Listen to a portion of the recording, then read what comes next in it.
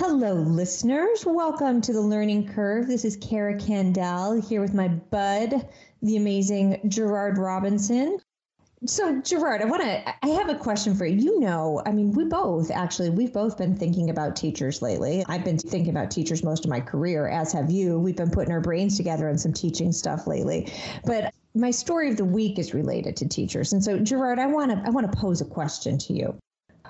What would you say is the magic bullet answer to all that imperils the profession of teaching? To all the troubles of teaching, what's the answer we usually give?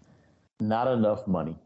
Okay, not enough money. Yeah, good. Not enough professional development. Thank you. See, I knew we would get there. I knew it would take in 2 or 3. We would definitely get there. It's PD, right? It's like always my favorite answer. Like anytime there's a problem, well, teachers can't teach math. PD. Teachers can't do this. PD. It must be the answer to all questions, says the woman who has spent a good portion of career engaging in preparing teachers and in teacher professional development. But all to say that there is this just wonderful article in Education Next this week by somebody who I'm reading her bio, and it appears that she is an undergraduate at Harvard. Her name is Bernadette Looney, and the title of her piece, I have to check that. It was hard for me to believe that she was an undergraduate, but I guess, she is across the river. So clearly a talented young woman.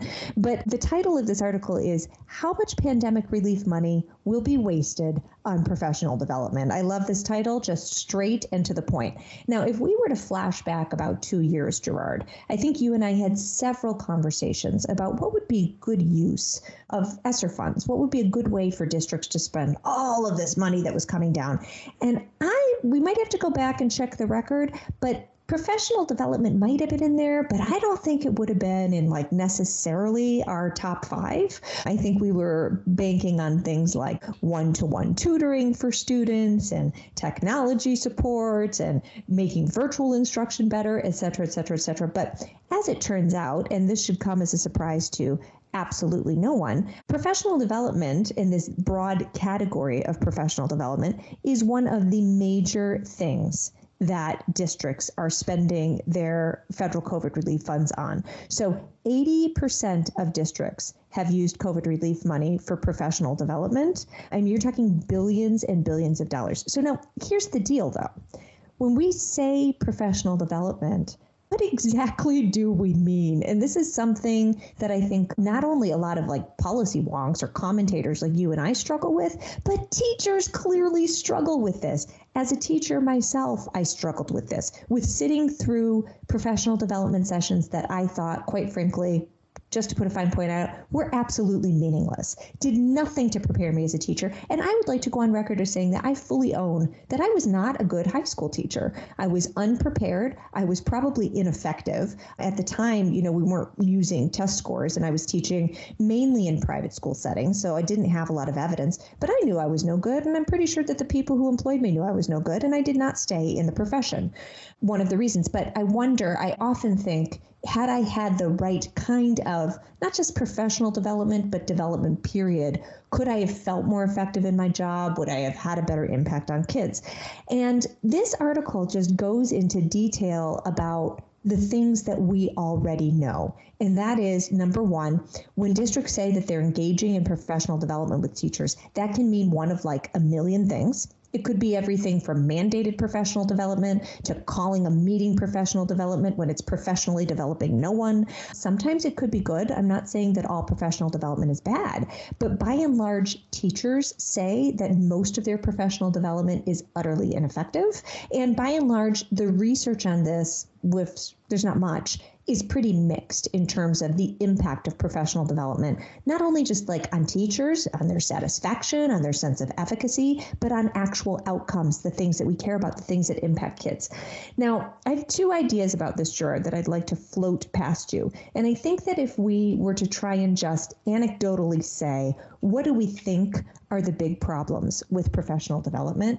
I would say one of the first things in my mind, and this is one of the reasons I spent a long time working for an organization called the National Academy of Advanced Teacher Education, is because too often we throw teachers in a room, we give a huge group of people something that we call professional development, and it's utterly undifferentiated. So you might have your novice teacher, somebody who's been in the classroom for 2 years, sitting next to somebody who's been teaching for 25 years, learning about exactly the same thing. And even if they both need to learn about that thing, they might have different needs with regard to that thing, to that topic. They're operating in different contexts. Too many districts and schools don't have the ability, the know-how, whatever it is, to be able to actually differentiate professional development for teachers. And so teachers feel like, in the words of this article, they're checking a box. They're just sort of doing the thing that the state said they had to do. I have to get X number of hours of professional development. The other thing that I think is really interesting to think about is the extent to which professional development is at all aligned to what teachers are going to do in the classroom. And so this article delves into narratives from a couple of teachers saying, hey, if you were to give me professional development that actually gave me tools to put in my toolbox, so to speak. I actually hate it when people say that, Gerard. I don't know why I just said that. But if that actually gave me the tools to turn around and go back into my classroom tomorrow and try a new approach that's going to be better for kids, then I might be interested. But instead, you're giving me sort of ethereal things. It feels like it's something that the state says I have to do or the district says I have to do, and it's not useful to me. And so if we were to even think about just those two things, I think that we could go a really long way. One example of this, I would say, is, as you know, Gerard, many states are finally getting on board with a push to teach reading in a science-based way. So we're seeing laws across this country that say teachers have to be prepared to teach reading in a manner that is rooted in the science of reading, because yes, there is a science of reading. And with that comes professional development. Now, that doesn't mean that just because something is rooted in evidence that the professional development itself is going to be good, but it's a start because it is an attempt to give teachers tactics, strategies, and information they can implement in their classroom. The final thing I would say, Gerard, is we rarely hear about, or I don't even know of mechanisms other than teacher surveys to really just evaluate the impacts of professional development. We've got a couple studies cited in this article. One is in fact from Israel that, but there's really a dearth of research out there to say like whether or not the professional development that teachers get works. And the bottom line is that when we make teachers sit through these professional development sessions, let alone spend literally billions. I used that right, literally. I used that correctly. Maybe an overuse. I don't know. My 13-year-old daughter will have to tell me. But when we're spending billions on professional development, I think that we need to have mechanisms to determine whether or not it's impactful, whether or not it's subtractive, because we're taking teachers out of the classroom, we're taking kids out of the classroom, we're asking parents, for example, to figure out what to do with their kid for that day and a half of professional development, as I'm going to have to do this week, when teachers are learning. And teachers, of course, should be learning. But I want to know, not only as a taxpayer, but as a former teacher and as somebody who cares, that when teachers aren't in the classroom with my kids, that the teachings they are receiving, the learning they are doing is actually going to make a difference in their eyes to their ability to do their job well. So Gerard, I know you've been a teacher and I know you've worked with tons of teachers over your time. I'm so curious to hear your thoughts. Am I just too negative on this? I love this article by Bernadette Looney and I hope we hear more from her, but are we both crazy here? What do you think? No, first of all, I'm a big fan of professional development. It has its pros, it has its cons. And when I've had these conversations before, either working in a state, be it Virginia or Florida, or when I was working with Bail, in addition to the things we did in public policy, we also had at our annual symposium for Bail, we had a section where we actually did PD for teachers. And so we were involved in that work. What teachers will tell you is when it works well, it works well. And when it doesn't, it doesn't. And so there's no middle ground. And so one person who I go to for advice about this subject is someone named Catherine Bassett. Catherine Bassett is the former 2000 Teacher of the Year for the state of New Jersey. She's also the founder and at that time president of the National Association for Teachers of the Year. And Catherine and I, over the last few years, have actually worked to interview more than 150 teachers across the country. In fact, we interviewed at least one teacher in every state. And in the Commonwealth, every state except, I believe, American Samoa. And PD was part of the conversation, not always, but they said three things. Number one, they said we need it, and we need it if it's high quality. Number two, they said we need it not only when there's an emergency, but to prepare us for the time there could be an emergency in or outside the classroom. And then third, they actually like the presentation to come from in-class teachers, former teachers, but also university professors. Many of them had been teachers before, and even if they're not, they're working annually with teachers. And so having a research-based approach would be fine. So I'm probably not too much of a negative Ned on this one, but I think we need it. Now, 80% of the money that we spent on PD, I'm not sure congressional intent looked or expected 80%. That's in some districts, yeah. And that's a broad bucket. So who knows what that really means is part of the problem. That's a good point. With categorizing ESSER funds. I mean, it's a really difficult task. Some have tried to do it, but it's crazy. Yeah. Well, good luck. I guess when we get the accounting of where the money went by district, we'll get a chance to maybe even bring on a guest or two to say what went right and what went wrong. I'm holding my breath for that one, Gerard. I mean, how much gray hair are we going to have on these heads when that happens? Anyway. Well, I already have enough, so I don't need to stimulate a little more. Actually, I for some reason, when I see you, I never see the gray. That's amazing. Well, you can thank my stylist, Anna Costa. Come on now. Well, when I meet your stylist, I will say so. But, I told my oldest daughter, we were at a conference recently, and she said, Dad, you're like the only person in here with gray hair. And I said, you know what? I can tell you I'm not the oldest person here. And she started laughing because I talked to her about the process of dying. But I'm going to let my gray grow in. So dying and dying. Well, some of us with gray better than others, my friend. Well, speaking of people who will become gray, my article is about education on the continent of Africa. And so this is an essay. It comes from Brookings, and it's authored by the former president of Tanzania. His name is H.E. Kaya Kikwete. And in addition to having served in that former role, he is currently the board chair of the Global Partnership for Education. So what's GPE? So GPE is the largest global fund that's solely dedicated to transforming education in low-income countries, and a unique multi-stakeholder partnership is how they get it done. And their goal is to deliver a quality education so that every girl and boy can have hope, opportunity, and agency. They've been around for 2 decades, and when I saw the low-income countries, I was thinking about the work that I had a chance to do with a wonderful group of people on staff, philanthropy, state-level people at Bayo, because we focused on low-income communities. And so they're doing the same thing, but they've got a unique approach in the fact that they're working with low-income countries. And so if you go to their website, which I recommend you do, they're going to show you a world map, and they're going to show you the 50-plus countries where they're working. Well, the bulk of those countries are actually in Africa. And what they want to do for all of their partners is to build a strong and resilient education system. They also want to bring in partners to invest, whether that's from the public sector, the private sector, or the NGO sector, or what we often hear in European countries when they talk about reform is civil society-based organizations. And third, they really believe their model is unique because they're using local and state leaders to make it happen and making the right connections with international partners. So Brookings is a part of the conversation. And so the former president said, listen, we need to strengthen the system of education in Africa.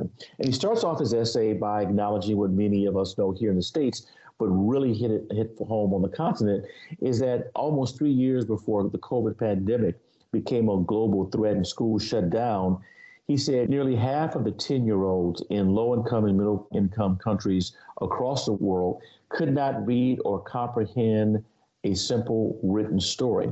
And that was before COVID. He said with the onset of the pandemic, that number actually jumped to 70%.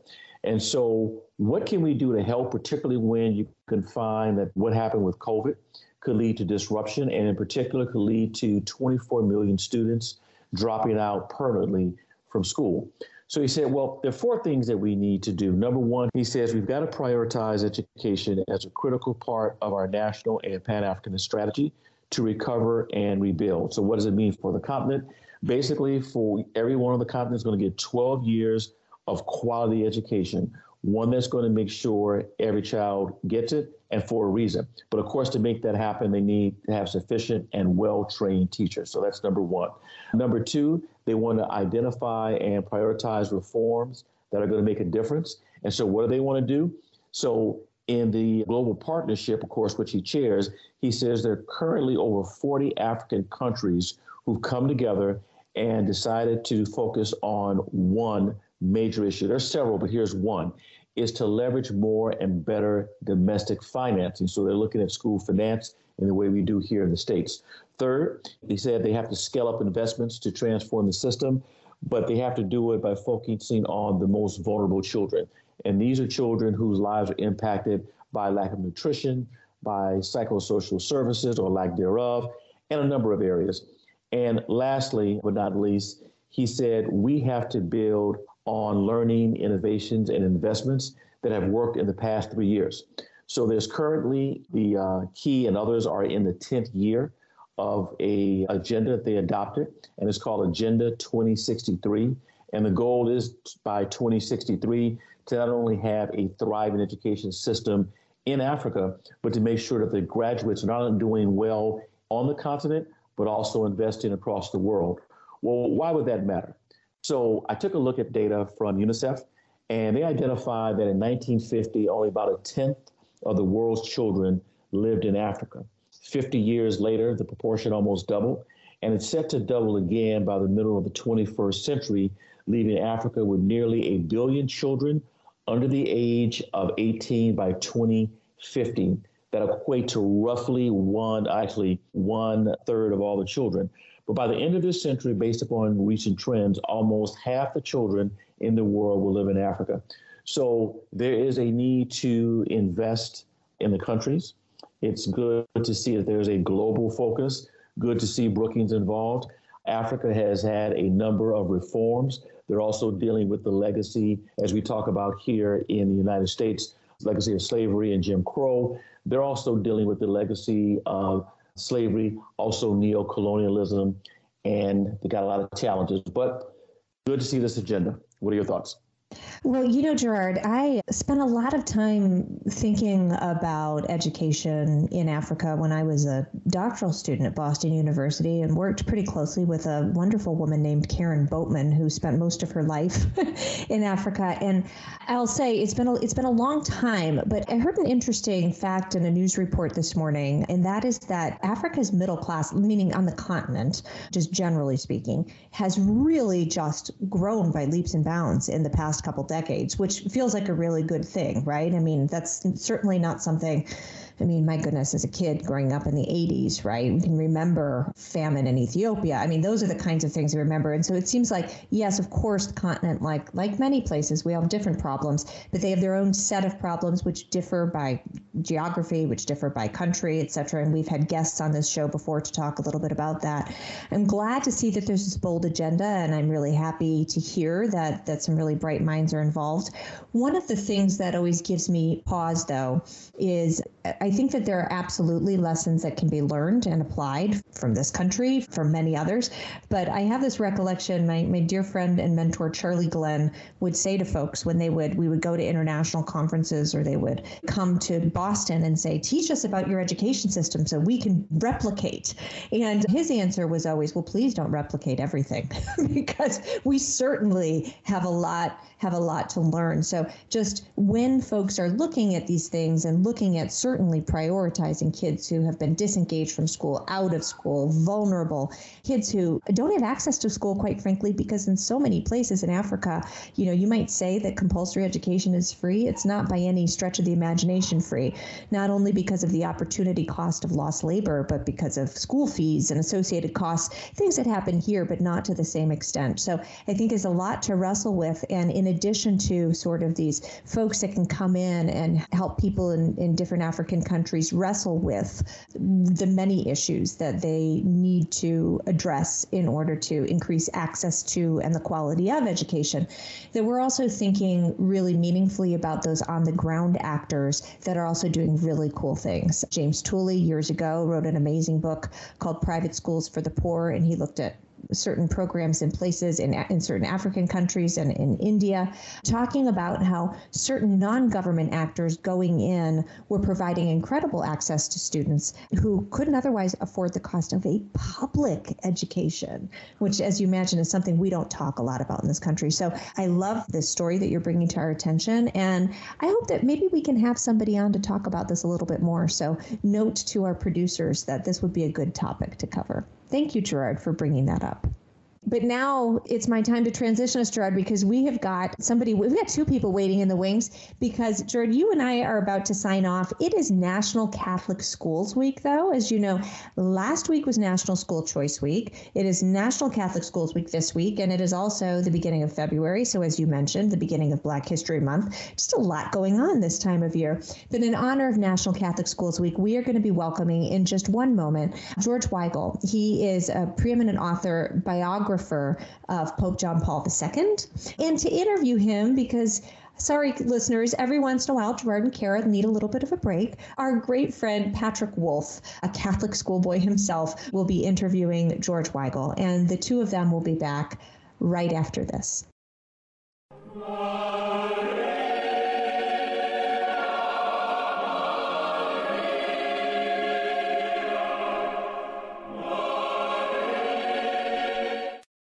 I'm Patrick Wolf, Distinguished Professor of Education Policy at the University of Arkansas, and I'm pleased to speak with esteemed Catholic theologian, author, and biographer George Weigel as we mark National Catholic Schools Week. George Weigel is Distinguished Senior Fellow and William E. Simon Chair in Catholic Studies at Washington's Ethics and Public Policy Center. A Catholic theologian and one of America's leading public intellectuals, he is the author of the international best-selling 2-volume biography of Pope St. John Paul II, Witness to Hope and The End and the Beginning. Weigel is the author or editor of more than 20 other books, including Lessons in Hope, My Unexpected Life with St. John Paul II. His essays, op-ed columns, and reviews appear regularly in major U.S. newspapers. A frequent guest on television and radio, he is also senior Vatican analyst for NBC News. His weekly column, The Catholic Difference, is syndicated to 85 newspapers and magazines in 7 countries. Weigel is the recipient of 19 honorary doctorates in divinity, philosophy, law, and social sciences. Mr. Weigel, welcome to the Learning Curve. Very good to be with you, Patrick. Thank you for having me. Pope St. John Paul II was among the greatest figures in the world in our era. You knew him well and are his definitive biographer. As we celebrate National Catholic Schools Week, what are the main elements of his remarkable life and spiritual leadership that the general public, educators, and school children alike should remember? There's an interesting story about John Paul II, according to which an old friend of his, in fact, one of his original doctoral students when he was teaching at the Catholic University of Lublin, posed a hypothetical to him. Suppose, this friend said, that there had been a terrible destruction of the world, and all of the world's Bibles disappeared. What is the one sentence from the Bible that you hope would be preserved? And without hesitating, John Paul II said, "You will know the truth, and the truth will make you free," from St. John's Gospel. That linkage between truth and freedom, I think, is an essential lesson for human flourishing. It's an essential lesson for making a democracy like ours in the United States work. And it's a great theme for National Catholic Schools Week, because unfortunately the government schools in our society are not real good on the linkage between truth and freedom. The woke notion that there's your truth and my truth, but nothing really properly called the truth, has deeply infected American education at all levels. And it is the Catholic schools of the United States, again, at all levels, but particularly at the elementary and secondary levels, that are upholding this classical view that education involves an introduction to and a deepening of the truths that we can know both by reason and by divine revelation. So I think that's something about the life of John Paul II that is very pertinent to National Catholic Schools Week. A second aspect of his life and achievement that I think is particularly apt for National Catholic Schools Week is to understand that this man of great historical consequence, the pivotal figure in the collapse of European communism at the end of the 1980s, a man who had left a deep imprint on public life in Latin America and East Asia, a man who has inspired now two generations of young Catholics, both clergy and laity, to be missionary disciples. This historic figure prayed his way into all of his great decisions. There was no document of his papal magisterium, his papal teaching. There was no critical appointment he made to the episcopate in New York or Paris or Chicago or wherever that he did not pray his way into.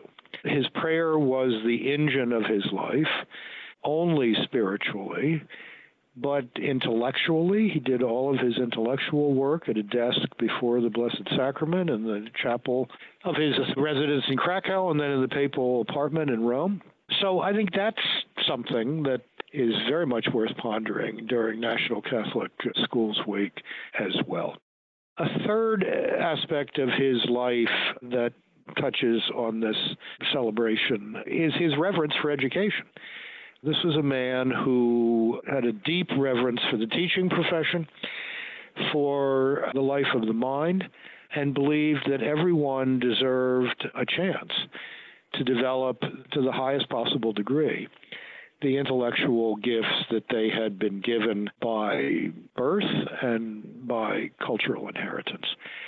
So to see education as something more than a function, to see teaching as vocation rather than mere career, to always put the student first in terms of one's concerns as a teacher or educator.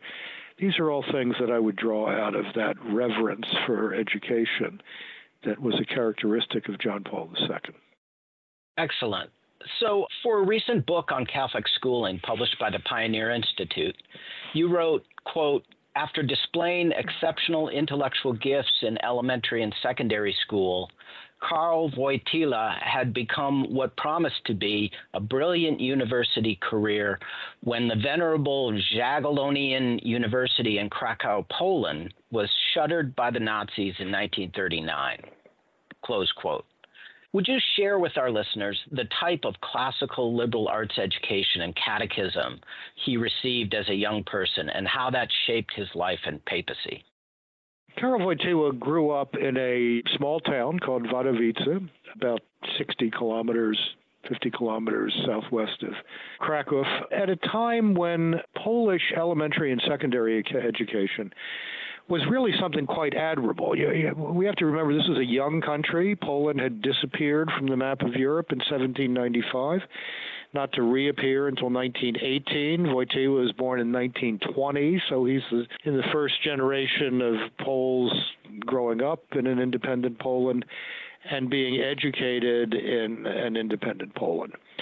So it's all the more remarkable that the curriculum in those days was a very rigorous one, so that by the time a student graduated from what we would call high school, that student knew Polish language and literature inside and out. That student probably also knew classical languages, Latin and Greek. That student had a deep and broad understanding of Polish history.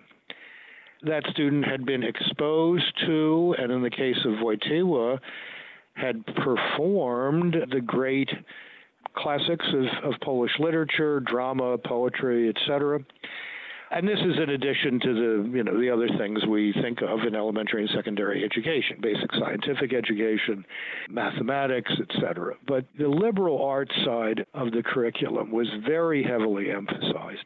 And in addition to all of that, most students had a second modern language, German, French, etc. So it was a very rigorous curriculum. Obviously, not everybody performed in that environment to the high level that Karol Wojtyła did. But the assumption was that this is the kind of curriculum that makes for good human beings, people who can live righteously, and what makes for good citizens. So there was none of this mishmash of social studies. There was a deep interest in learning to speak and write properly. Polish is a very difficult language. It's an extremely complicated grammar. But to dig into that is then to be able to dig into and appreciate one of the great literatures of the Western world. And all of that was thought to be necessary for human flourishing and for good citizenship. So I think there are lessons in that for today's elementary and secondary education as well. Growing up during World War II and the Holocaust in his native Poland, young Karol Wojtyła had many friends who perished during the Nazi-led genocide. Could you talk about these friendships and how they informed his later work as Pope, especially his ecumenical healing and relationship with the Jewish people around the world? Let's begin with the last. The town of Wadowice was about 10% Jewish, perhaps a little bit more than that. It was a town noted for tolerance and civic decency among all of its people. Interwar Poland, what's called the Polish Second Republic, the Poland that existed between 1918 and 1939, was a very diverse place. It was only about 60% Polish. There was a large Ukrainian population, a substantial Jewish population, not insignificant German population. So learning to live with plurality and being able to turn plurality into pluralism, a genuine sense of civic friendship across historical and ethnic boundaries, was imperative. Wojtyła's family lived in an apartment that was owned by a Jewish family. He had Jewish friends from the time he could form friendships as a small boy. His father, who was the dominant influence on his young life, his mother died before he was 9 years old, was a man of both education and culture and tolerance.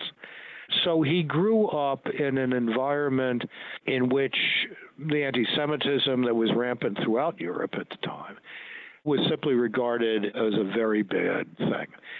As for the experience of the Second World War, I think that was the formative experience of his life. It was unimaginably awful, especially for Americans who think of the Second World War as Pearl Harbor, D-Day, and VE Day and VJ Day. Most Americans know absolutely nothing about the horrors of the Second World War in Central and Eastern Europe, in what Timothy Snyder of Yale has called the Bloodlands. 1/5 of the population of Poland that was alive in 1939 was dead in 1945.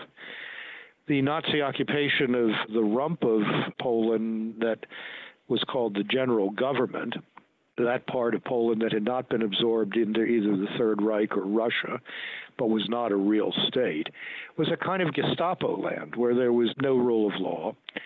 And as one of Wojtyła's classmates put it to me 25 years ago, it was not a question of knowing whether you would be alive on your next birthday or next Christmas or next Easter.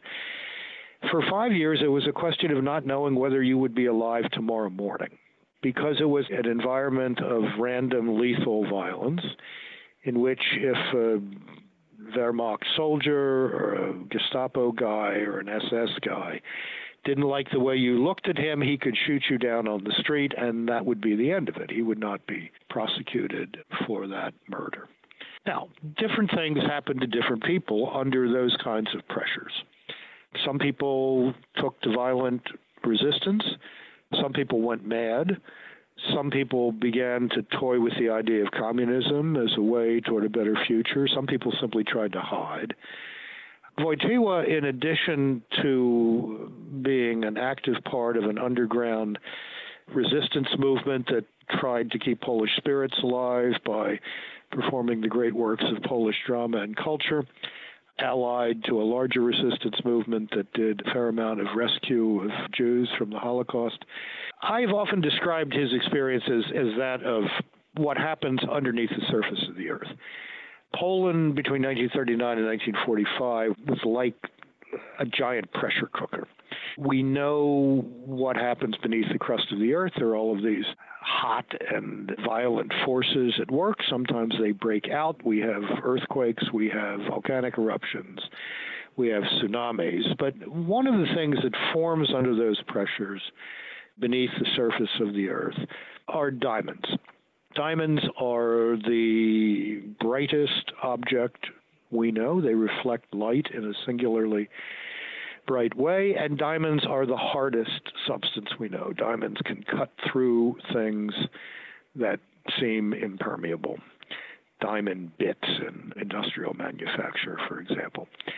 What I describe through this analogy is what happened to Karol Wojtyła during the Second World War is that he became a kind of human diamond.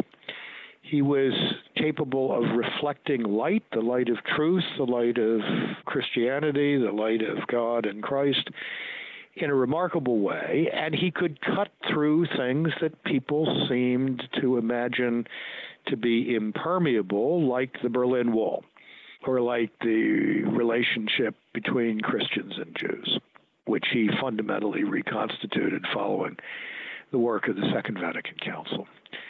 So those are some of the things that I think we take away from his formative experience of the Second World War, which really made him the man that he was, which was the moment of his vocational clarification to, in this environment of the utter degradation of human dignity, he pledged his life to be a defender of human dignity through the priesthood of the Catholic Church.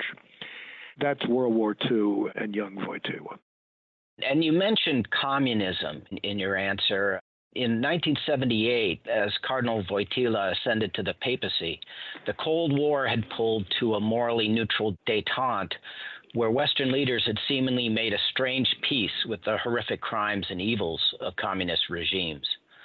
Pope John Paul II rejected this view, as you've written. Quote, communism reduced the person to a mere cog in an irresistible historical process that was easily refuted, not least by the incompetence and brutality of communist governance, close quote. Would you discuss how his experience in Poland under totalitarian regimes guided his courageous papal struggle against communism? To understand John Paul II's papal leadership, I think we go back to June 1979, his first return visit to Poland, the first time a bishop of Rome had set foot in a communist country. Those 9 days from June 2nd to June 10th, 1979, were really days on which the history of the 20th century pivoted into a more humane direction. If you look at the 50-some addresses of John Paul II during the 9 days of June 1979, whether it's a sermon or a university lecture or remarks to student groups or homilies at Mass, there is a consistent theme that he taught and preached, which can be summed up like this. He said to these people he knew so well, in a beautifully sonorous Polish, which he spoke so well, you are not who they, the communists, say you are. Permit me to remind you who you are. You are a people with a distinctive history and a distinctive culture. At the center of that history and culture is Christian faith, is biblical religion. If you reclaim and own that distinctive culture and history, you will eventually find tools of resistance that communism simply cannot match. And of course, 13 months after that, we have the formation of the Solidarity Movement, and 10 years later, the collapse of European communism. John Paul II knew that the point of maximum vulnerability of the communist system was that it taught a false view of the human person. It reduced human beings to, as I wrote in that passage you quoted, a kind of material cog in an irresistible historical process. It denied the reality of the human spirit, or if you prefer, the human soul. It denied the reality of God. And one of the things that we ought to have learned from the history of the 20th century, but often haven't, is that if you deny the reality of God, you're going to get the human person wrong. All of the great crimes against humanity committed in the 20th century were committed by atheistic regimes. If you don't get God, you don't get man. If you don't get the God of the Bible, you are very unlikely to get the human person who can be a creative, responsible citizen of a democratic republic or even a constitutional monarchy. So Wojtyła had learned, as Archbishop of Krakow from 1964 to 1978, how to attack communism at this point of maximum vulnerability. And the way you did that was to give people back the truth about themselves, the truth about their history and culture. And the response to that in June 1979 was dramatic. And as an old friend of mine put it, he was a university student at the time, hearing the Pope, my friend made a fundamental moral decision.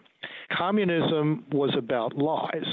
And my friend decided, while I may have to live in this system of lies about the human person, lies about economics, lies about politics, lies about history, while I may have to live in a system of lies, I don't have to live as a liar. I can live in the truth, as Václav Havel would put it in that famous essay, The Power of the Powerless. And if you get a critical mass of people living in the truth, then the communist system is going to collapse. And that's, of course, exactly what happened over the course of the 1980s. And it was that summons to living in the truth that John Paul II issued in June 1979 that I think was the pivotal moment in igniting the revolution of conscience that led to the political revolution of 1989. So among Pope St. John Paul II's many gifts was his charismatic presence to inspire young people in their Catholic faith. For example, on his first visit to the U.S. in October 1979, tens of thousands of teenagers at Madison Square Garden in New York City chanted, quote, "John Paul II, we love you." And he responded with, "Woo, woo, woo, John Paul II, he loves you." Would you talk about his leadership with young people and how millions of them throughout the world celebrated World Youth Day with him? I have been asked probably hundreds of times, how do you explain John Paul II's magnetism for the young? And particularly during his later years, when he didn't look like anything that young people normally responded to. Now, in October 79, the cover of Time magazine after that occasion that you described, I think is a picture of the Pope at Madison Square Garden.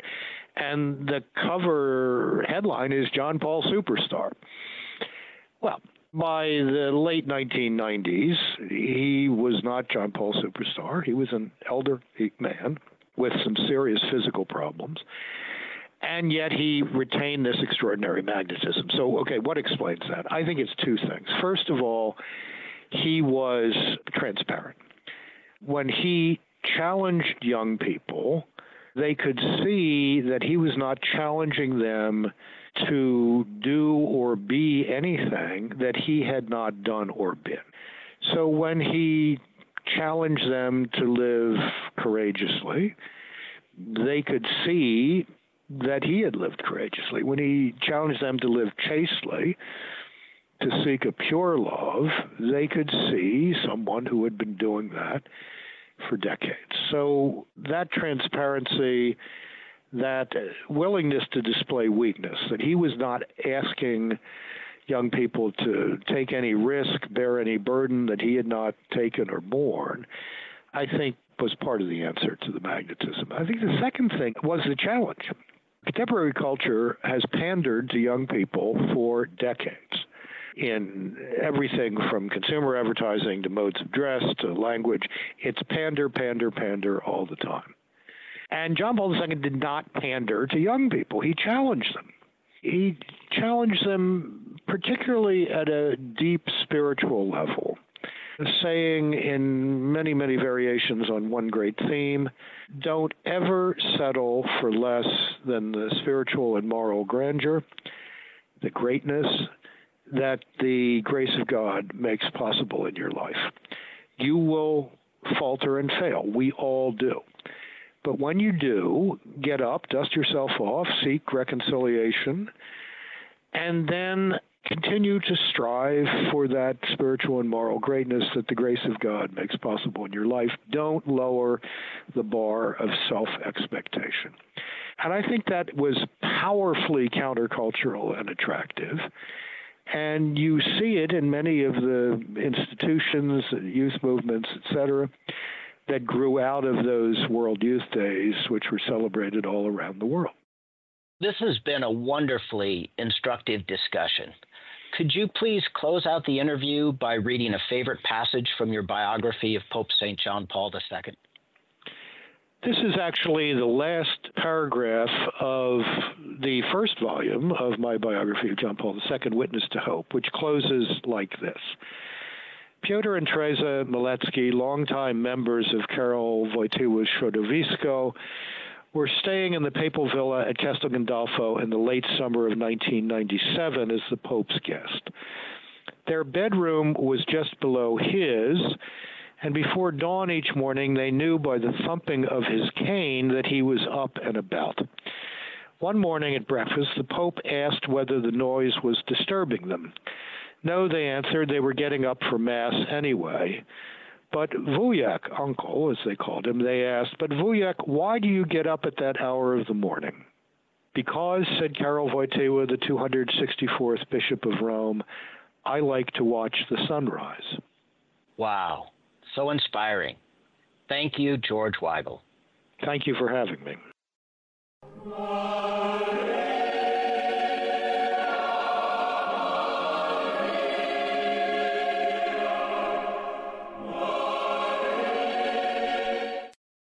Gerard, I'm going to leave you with this tweet of the week. I don't know if this is somebody you follow on Twitter. Chad Alderman, I believe he might work with our friend Marguerite Rosa, who we've had on this show a couple of times, but numbers guy, and he is citing a report, the Fiscal Survey of the States, which we should all take a look at.